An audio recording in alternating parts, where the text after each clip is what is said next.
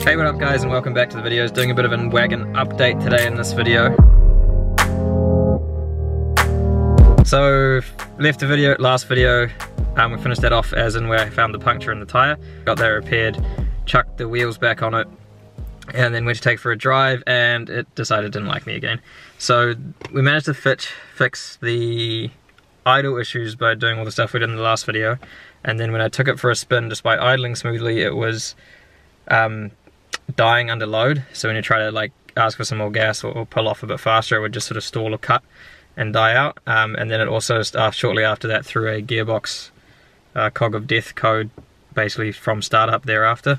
Did a bit of digging off camera that night, trying to figure out what could throw a fault code. I had no fault codes in the engine or anything, but eventually after lots of reading and then figuring out how to test an Airmass meter with a multimeter itself, never done that before, but read a nice article that showed me how to do that, and actually tested the Airmass meter on it and found that while it was reading within the right range, while it was sitting at idle, as you revved and opened the throttle body and more air came through, the reading from the Airmass meter was staying completely still. So effectively it was reading idle volumes of air even when there was far more air going into the engine. Also, I want to do a bit of an update on what's happening with the wagon. So I know our plan was to rip this down to Auckland, use it in the detailing company and give it a mass makeover. So we decided with the detailing company, we're sort of doing something slightly different with the company now, where we're going more towards selling rather than detailing.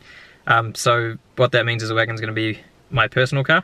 Because as you would have seen in the Range Rover update video that I hopefully also filming today, but hopefully upload just before this one, is that I sold my coupe, which was my daily. So what I'll do is this will be my daily, and then we can use the funds from the coupe to get the Range Rover back on the road, which would be cool.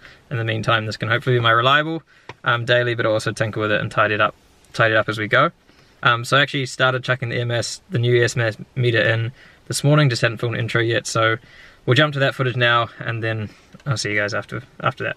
I didn't film taking this out because I figured we did that on the last video, and we've already seen that. We're just trying to take off the rubber boot. There we go. And now we can take out this old Airmass meter.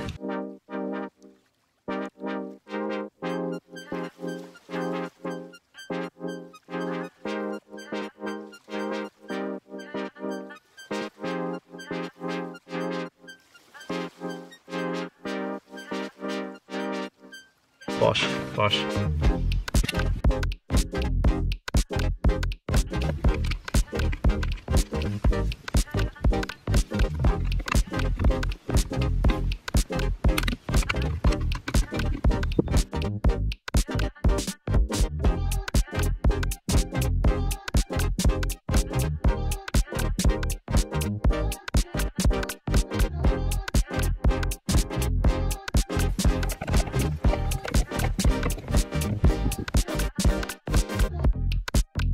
I chucked the airbox and everything back in. New Airmass meter is sitting, oh, focus, so you can see the money that I spent that no one's going to care about because they can't see. I suppose it makes it drive, so that's good.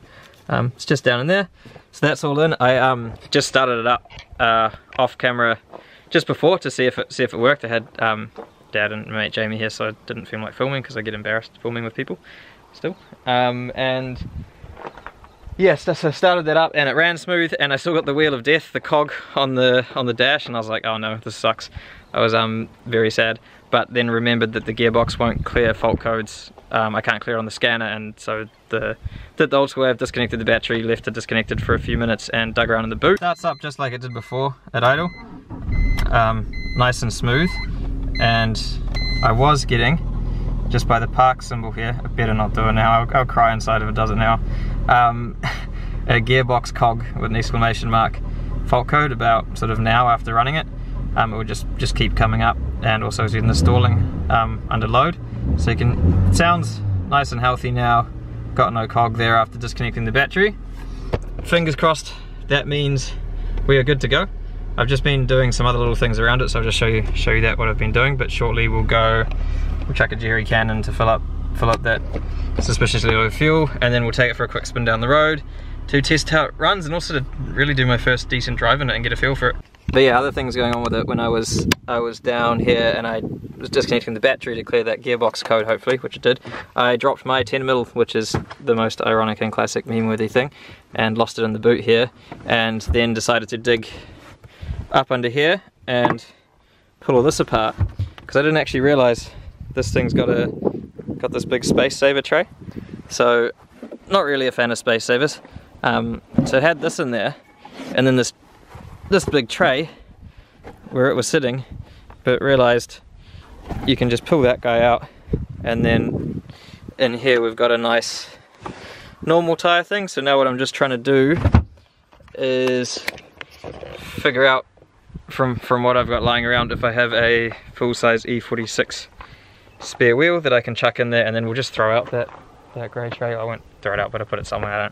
I don't really want it. Maybe might go back in over a tire. Maybe it goes in the middle of the tire, hopefully. Either way, put a nice spare in there, put the tray back in, and then a bit more space in the trunk and a decent tire. I have this old one that's been used as a footstep. It's a 16, but I just need to check if the overall diameter is the right size for a spare. Oh, you guys, you wouldn't have seen the wheels, so you might have, if you follow me on Instagram, you might have seen, but I'll just show you now. So I need to put that cover back on. Back on the standard style 66 motorsport wheels, so now it is all back at the spec it would have come with.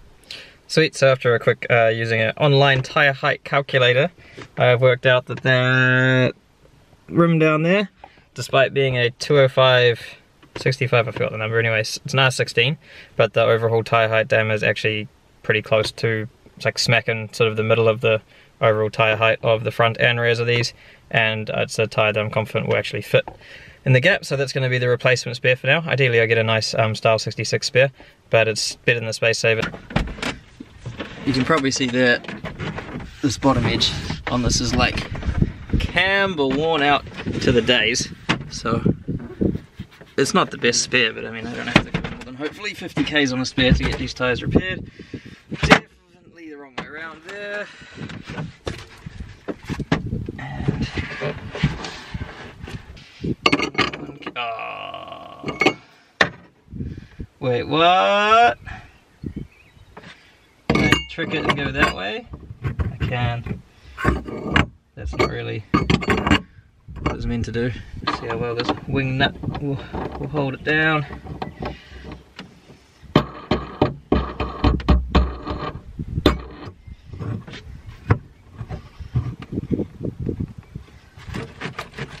Yep. It's not going anywhere. Sweet. That is a filthy wheel that I definitely should have cleaned first, but never mind, never mind. It's not forever. Look at this. Look at the state of this wheel I just put in here.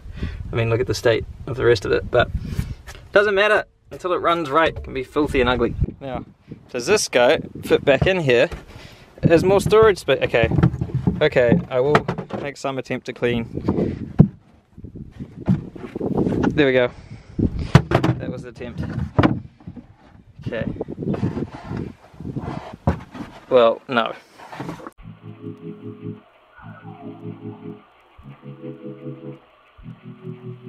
One full-sized spare tyre with shoddy grip, but it's pretty good. Actually, I wasn't going to film or talk about this now. Okay, you might have some bad wind there. But I have these E46 wagon drive shafts, full manual, and this box of E46 manual parts that I haven't opened, and well, I don't really know, to be honest, if I want to manual swap this car. Just trying to work out what I use these for if I sell them, but I just wanted to have a look at what's in here in terms of what I actually have.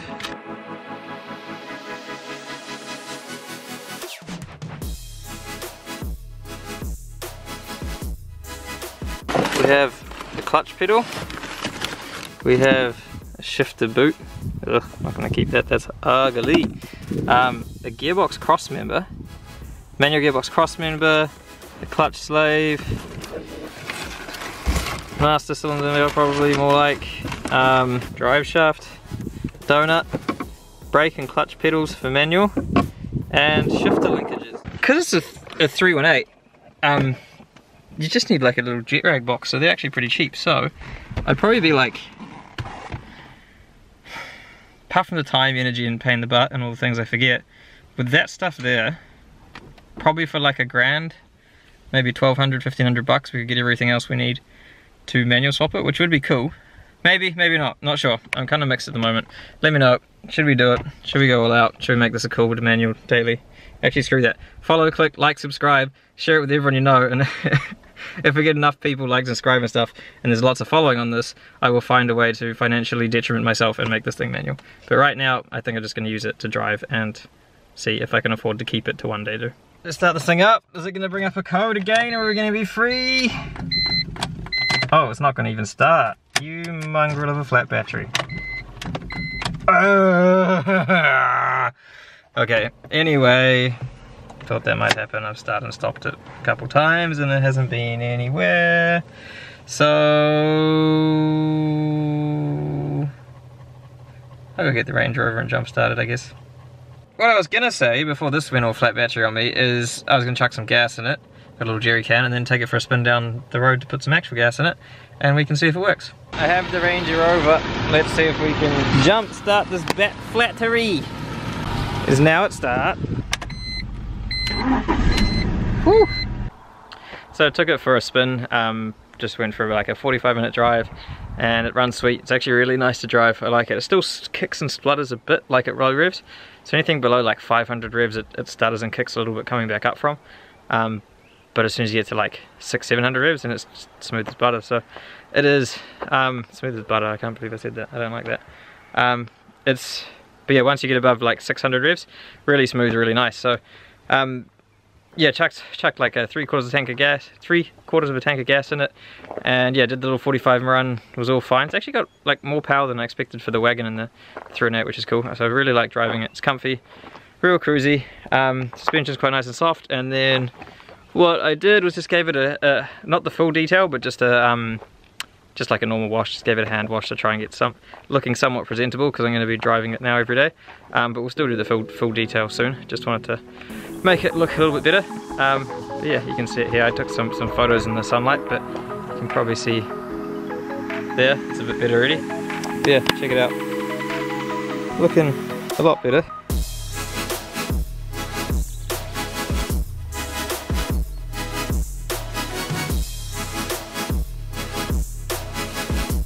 Looking pretty sweet. But anyway, thanks for watching, guys. Just wanted to do a quick update because I hadn't done much. But yeah, it's a bit all over the show video with the wagon, and obviously the video before this that you would have seen, which was the update on the Range Rover. So take this down. I might do some more parts of this. I actually quite like it, so it might be the daily until we get the Range Rover on the road. But yeah, next video in this we'll give this thing a full detail, I think will be the plan, because if you look here, now that it's clean, you can see the watermarks on the glass, and like the paint has got so many swirl marks. There's also quite like a few like these sort of scratches all around and that sort of thing.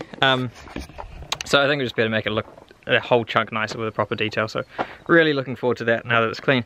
But yeah, I'll close out here. I might do a little update at the end if I make it to Auckland. So just gonna have some dinner, and then I've got about a 3.5 hour trip in it. So fingers crossed I know what I did and I fixed it right. Otherwise, it won't be a fun trip. But yeah, thanks for watching, guys, and like, subscribe. Also let me know what your thoughts on, do I pursue with this, do I make it manual, do I just enjoy it how it is and move on. But yeah, keep posted. Most of the stuff from here will be maybe a detailing of this in Range Rover stuff once those parts arrive. So fingers crossed we can get something here soon and can all go full steam ahead.